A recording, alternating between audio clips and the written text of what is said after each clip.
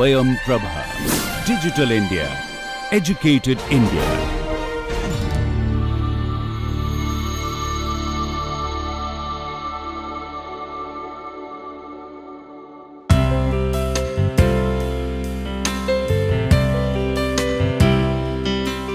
Hello students, so welcome to the course, NPTEL course Visual Communication Design for Digital Media. So in the previous module we discussed about some of the elements of design. So we'll continue from there and we'll discuss about the other elements of design in this presentation. So in the previous module we have discussed about three elements: line, which is one dimensional, then shape, which is two dimensional, and we also have discussed about on texture and pattern. So here we'll in this module we will discuss about space, which is three dimensional, and we also will discuss about color. But space in digital media will be actually an illusion of space, because we are not dealing with a three-dimensional art form like product design and automobile design. We can we actually have can create three-dimensional spaces, but here in digital media, UI UX design or animation or visual communication, visual art, we can only have an illusion of space. So here by the usage of color, texture and other attributes, we can create an illusion. If we are talking about augmented reality, then we can have a real space, we can deal with a real space, but in terms of other digital media platform, we can only have an illusion of space. So how to present the depth of space, the depth or the illusion of space in digital media? So we can do it by three different ways. One is by varying size. So if there is one object and the object size is varying in size is differing, then we can have an illusion of space. For example, if you see this composition, we have four columns. Here the column is smaller and the column is becoming appearing bigger, and also there is a change of color, and the color becomes dull there, and so we have an illusion of space, and this two-dimensional art appears three-dimensional, and there exists a depth, feelings of depth. So another way can be overlapping. Overlapping shapes on top of other can create a illusion of depth. So here the best example in my mind is material design by Google.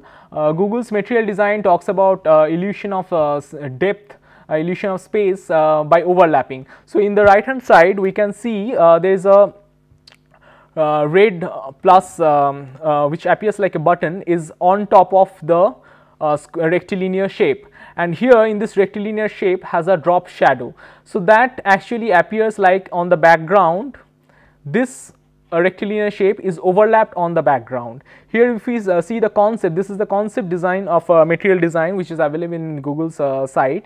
So all these different tabs and buttons appear on top of each other.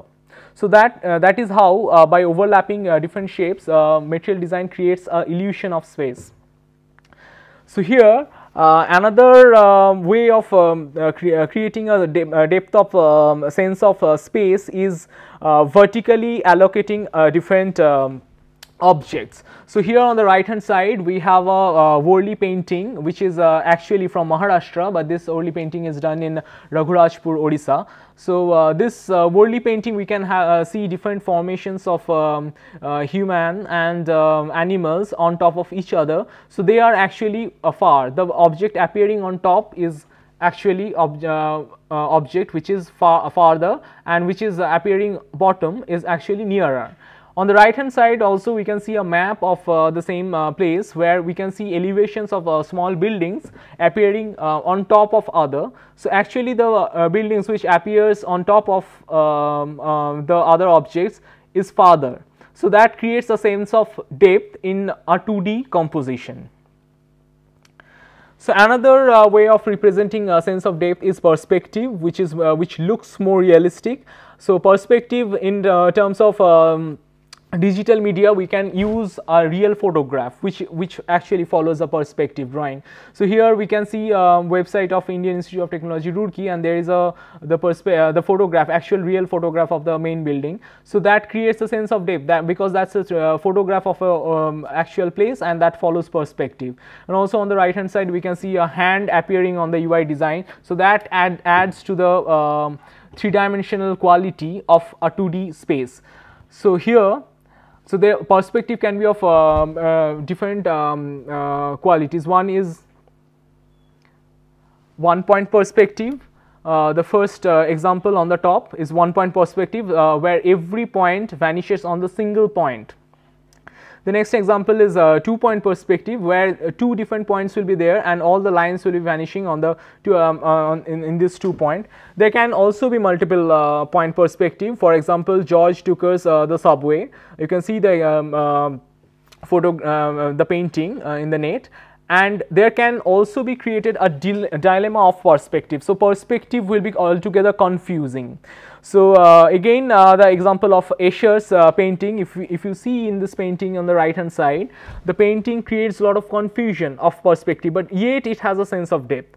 But the space is not perceivable, the space is confusing because the staircase appears as a plan, and plan, elevation and everything is twisted in this example. So apart from perspective, there are also 2 other ways of showing space, depth of space. One is isometric projection. The first example is isometric projection, another is axonometric projections, where all the lines doesn't vanish in a single point like perspective, they are actually parallel. All the planes appears parallel. In isometric projection there are 30-degree angles, and axonometric projection there are 45-degree angles here. And the next element of design is color. So color has 3 attributes. One is hue, the next is saturation, and another is value. The hue is hue, as it is described, is the visual sensation of different color spectrum. So each and every hue is associated with different light wavelength of light. So and different examples of hue will be purple, red, blue, cyan, green. They are different hues and they are associated with a particular wavelength of light. And saturation is or chroma can also be described as colorfulness or dullness of a particular hue. So here in this example we have taken blue as a hue, and the saturation on the left hand side is less. So at a certain point we cannot recognize the blue as a hue, it appears as gray. On the other hand, in the right hand side, the blue has the highest saturation. What is value? Value is referred as the lightness or darkness of a particular hue. So here, unlike saturation, the particular color, particular hue will be either we can add more black to a particular hue, and it can be it will be called shades, and we can add white to a hue, and it will be called tints. So white, if we add white to a particular color, so value increases, and if we add black to a particular color, the value decreases. So here we have Newton's color wheel, all the hues are present here. So and we will discuss about the color scheme. So in this Newton color wheel, as we all know, if we combine all the colors, we get white. So in terms of light, that's an additive addition of light, so we get white light. So here in the so if we talk about the primary colors, we have red, yellow and blue. These are the primary colors. We cannot create red, blue and yellow by combining other colors. And what are the secondary colors? If we combine two adjacent primary color, we get the secondary color position in between them. So if we combine blue and yellow, we will get green, which is appearing in between. And if we combine yellow and red, we get orange, and similarly if we combine blue and red, we get violet. So these are the secondary colors. If we combine one primary color and another secondary color, then we get a tertiary color. So for example, if we combine blue and green, we get blue green. bluish green, that is a tertiary color. And similarly, if we combine red and orange, which is a secondary color, red which is a primary color, we get a red orange, that is a tertiary color.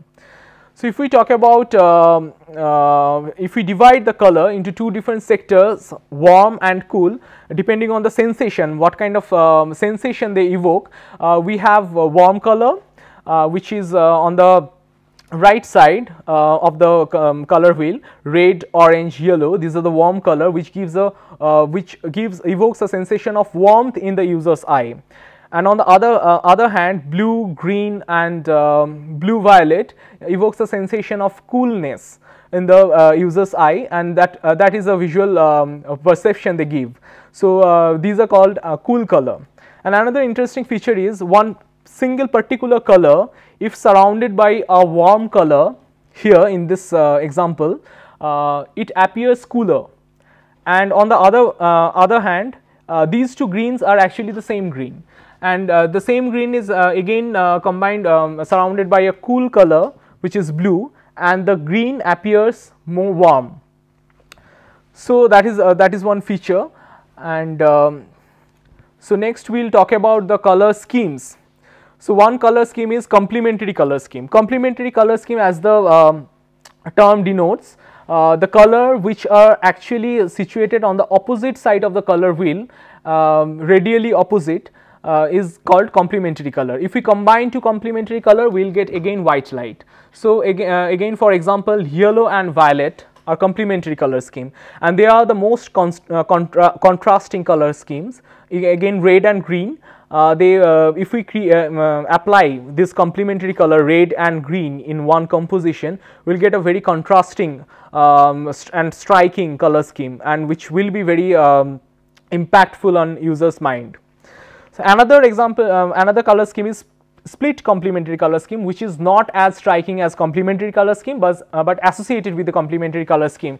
So for example, the split complementary color scheme means the opposite side of the color wheel, the color will be taken, but just the adjacent color, not the opposite colors, just as adjacent. For example, yellow, if we consider yellow and the complementary color violet, in split complementary color scheme we will not take violet, but we will take blue violet or red violet. We will not go exactly on the opposite side of the color wheel, but the analogous at the adjacent of the color scheme. Another example is triadic color scheme. Triadic color scheme, if we see the color wheel again, triadic color scheme talks about the color which is three colors which is equidistant in the color wheel. So for example, triadic if we look at the color wheel, the triadic color scheme will be red, blue, yellow. Or if we take violet, there will be violet, green and orange, because these are equidistant. Three color scheme, three colors which are equidistant from each other. So if we take one primary color, always the triadic color scheme will be the other primary colors. If we take one secondary color, the triadic color scheme will be other secondary colors, and similarly if we take tertiary colors, other triadic color scheme will be always tertiary color. For example, if we take a tertiary color blue green, then the color scheme will be blue green, yellow orange and red violet. So here we have an example of a Bauhaus poster designed by a famous visual designer, Herbert Bayer. Here we are seeing blue, yellow and red. These are the primary color, and these were actually the color of Bauhaus and the Stichel movement, which we also see in Mondrian's Broadway Boogie Boogie, which we have seen earlier in this module. So another color scheme is analogous color scheme. So analogous color scheme will have the colors which are adjacent to each other. So if we go back to Newton's color wheel, analogous color will be yellow, yellow green, green, or blue, blue violet, violet, which are adjacent to each other, which gives a very soft and soothing effect. Here we have an example of analogous color scheme. This is an screenshot of a animation. Here we can see blue, violet, bluish violet and reddish violet is used, which three colors are analogous. Also if you see Picasso's blue period painting, then he used all the analogous colors. So when he will be depicting red, he will not use the color red, he will use a blue shade of red, that's violet.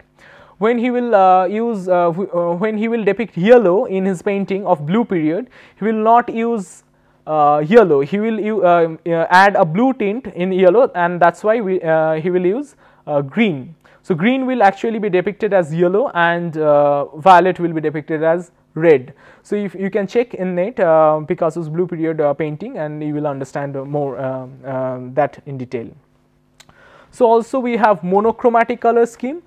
In monochromatic color scheme, we have one single hue and the variation of variation in value. So we can have the tint and shades of that particular hue. We can add more white to get tints, and we can add more black to get shades of the same hue, and we can play with the saturation of the hue. We can add more gray and more impurities, and actually if we think about the color, then we can add if we add the complementary color, so that color has lesser saturation. So if we start adding green with red, then the red will have lesser saturation, it will appear, it will go towards the gray tone. And if we add more green to the red, and then it will go to the greener shade, and red will decrease in and the identity will be lost, and gradually will go to the greener side. So here we have the example of same painting in different monochromatic schemes. One has bluish tint, bluish blue hue, and then variation of tints and shades, and another have purple, green, and brownish hue. So this is it. So we discussed about different elements of design. Those are line, shape, form, shape and form, illusion of space, color, and texture and pattern. So if we play with this, and with the permutation and combination of these elements, we can create different kind of visual style, and which will be discussed later. And the next module is principles of design, and how with the different elements of this design elements, we can create different design. That we will see in the next module. Thank you.